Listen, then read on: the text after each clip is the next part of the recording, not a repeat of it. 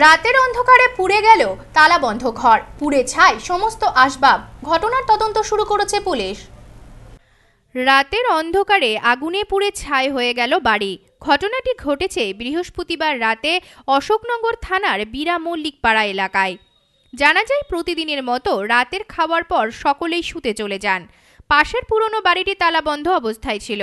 বাড়ির মালিক হাসামত আলী মল্লিক গভীর রাতে আগুনে বাঁশ ফাটার শব্দে বাইরে বেরিয়ে আসেন।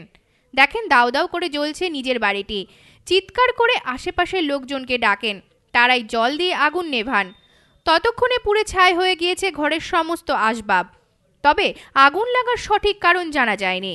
বাড়ির মালিকের দাবি, ঘরে বিদ্যুৎ সংযোগ ছিল না কোনো দাহ্য পদার্থ। কি করে আগুন লাগলো তা খতিয়ে দেখছে পুলিশ।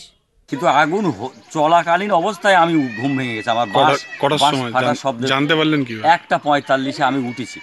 আমারে ডেকেছে, আব্বা বাথরুমে যাবো। আমি জেগে আছি, ঠিক আছে। এই জেগে আছি বলে ওরা এবারে আবার ঘরে গেল, আমি শুয়ে আছি। তারপর আমি শব্দ পেয়ে আমি ওই যে বাঁশ ফাটার শব্দ হচ্ছে, আগুন চড়বড় চড়বড় চড়বড় চড়বড় করে পুড়ছে, তো শব্দ হচ্ছে। আমার তখন সন্দেহ জাগলো। Bureau report, news no man's land, Ashoknagar.